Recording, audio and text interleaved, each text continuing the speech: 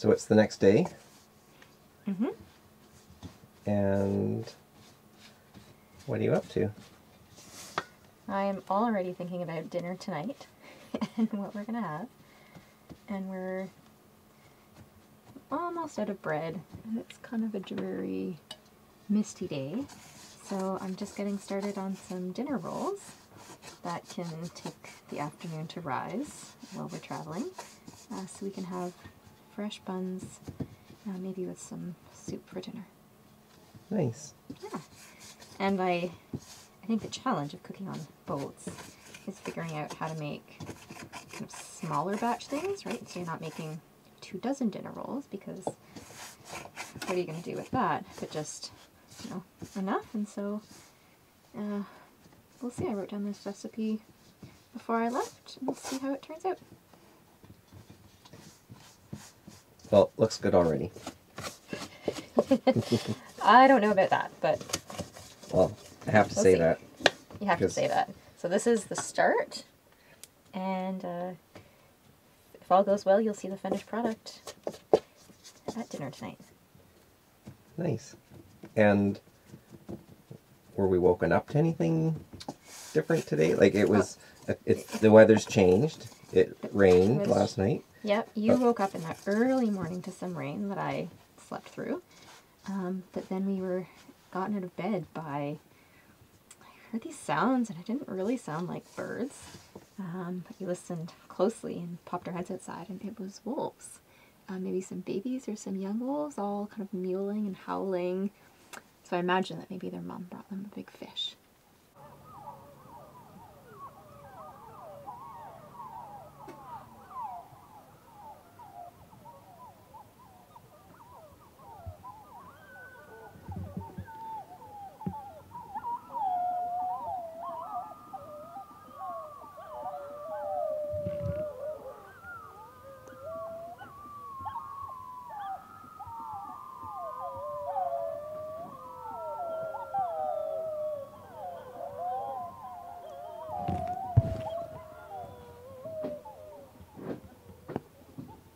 And it was pretty cool to hear that.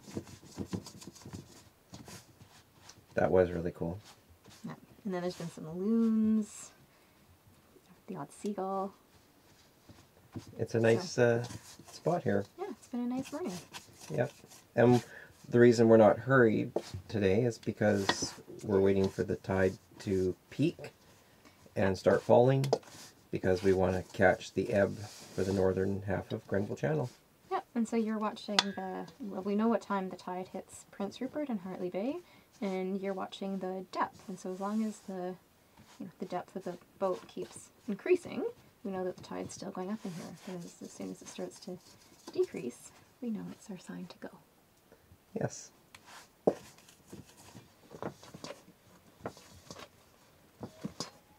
So you're nearing the 8-minute mark of kneading. Yep, the dough's all coming together. And so once I'm finished kneading, I will put it into a bit of a greased bowl that I'd have just on the side and cover it up. And then I'll let it rise. And once it's kind of doubled in size, you sort of punch it down and make it into some rolls. And then you let them rise again in the pan and bake them. And because we're going to travel, I chose a bowl that is going to sit well in the sink in case we decide to sail. And it's greased so it doesn't stick to the pan. It's greased so it doesn't stick to the pan, so it has all the space to rise. And if you end up having, like if I've made them too early, I can always let them double a few times, because they might be doubled before we get to our next place, in which case you just punch it down again and let them rise again. So hopefully pretty versatile.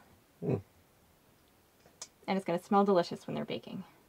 Usually you cover it with a tea towel, but we're just going to use plastic wrap.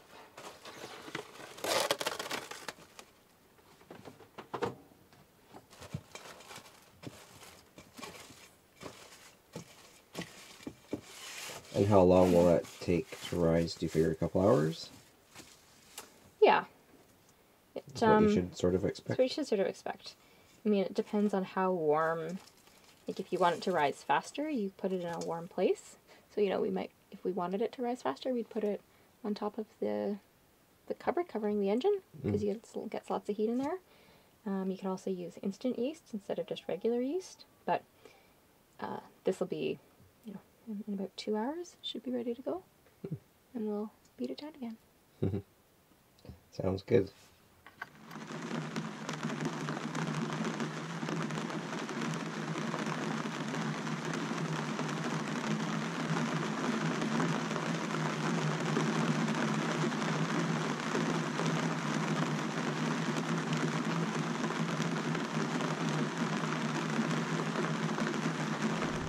So we've just hauled the anchor in exposed inlet, and we've decided that the tide has just started dropping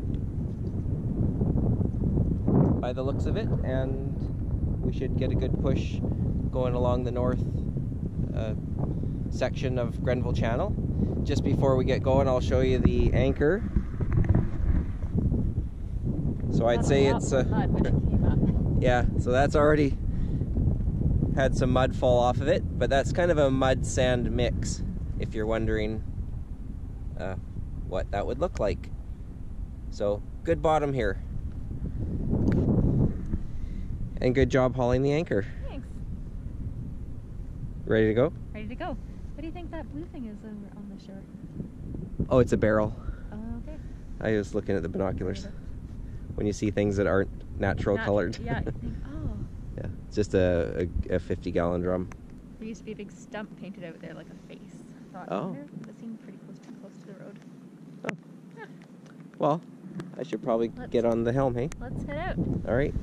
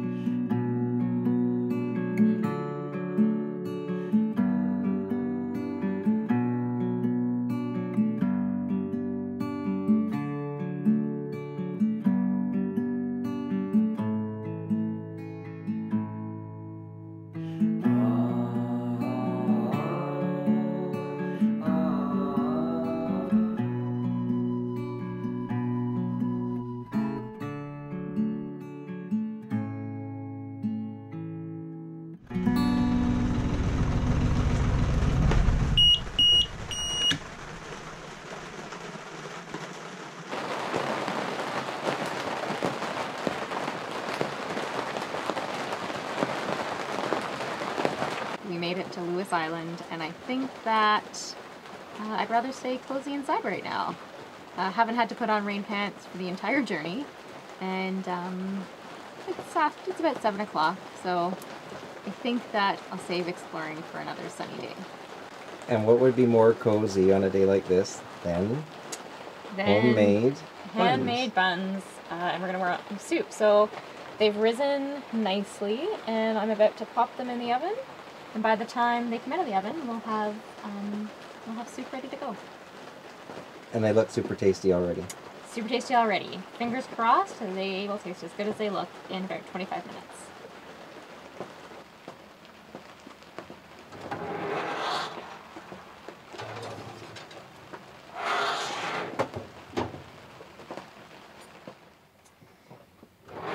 Well, I think they're ready.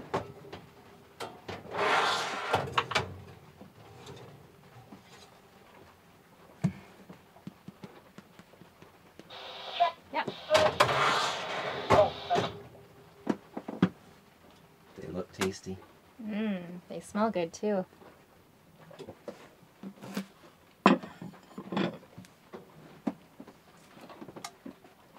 How's dinner so far? It's pretty tasty. It's raining outside. The wind's died down. But these buns are super yummy. And they're very hot inside.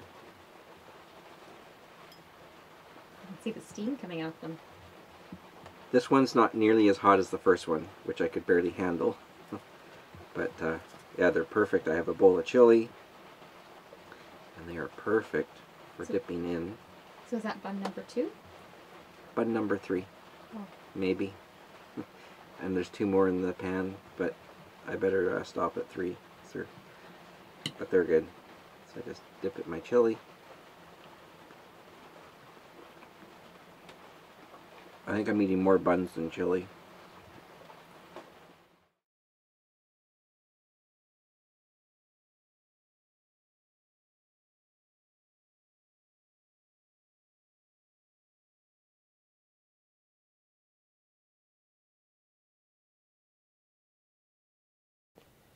Today is our last day, and we're not too far from Rupert. So it's not the greatest day because we have to head back. And every time I do these trips, by the end of it, even the shorter trips, I'm thinking, how could I do this all the time? So it's kind of one of those mixed emotion days where you know you have to end it and get back to the routine of life, back to work.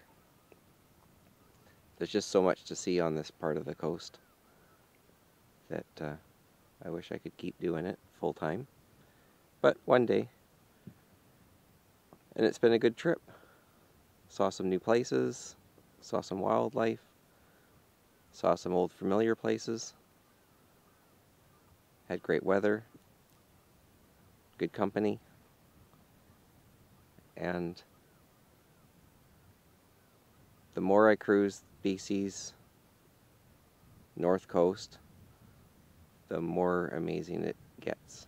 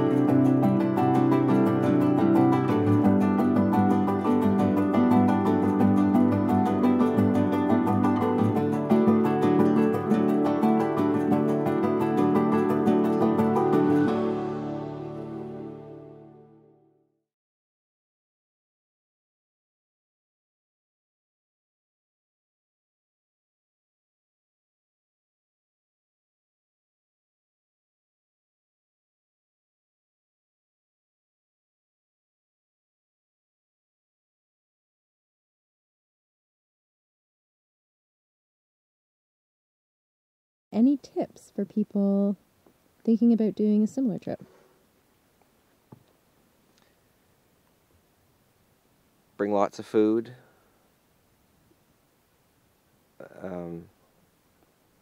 Double your water tank capacity if you can, unless you have a water maker. We went nearly the 2 weeks with the water capacity I have, which is 65 gallons, or 66 gallons, I should say. Do lots of route planning ahead of time. Pick out your destination, but then pick out a secondary destination as a backup that's maybe halfway, because the weather can turn. Get weather reports when you can, because it is spotty up here on the VHF. At least this year it was worse than last year. Bring a good camera, because there's lots to see. Sometimes I get like sensory overload, like when we went into Home Bay. Drop the anchor, there's whales bubble net feeding, there's wolves howling on the beach, then there's a wolf on the beach, then another sailboat comes in, and it's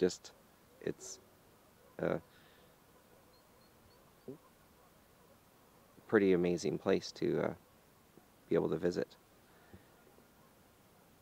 Yeah, and just be prepared for some remote, rugged, and beautiful cruising grounds.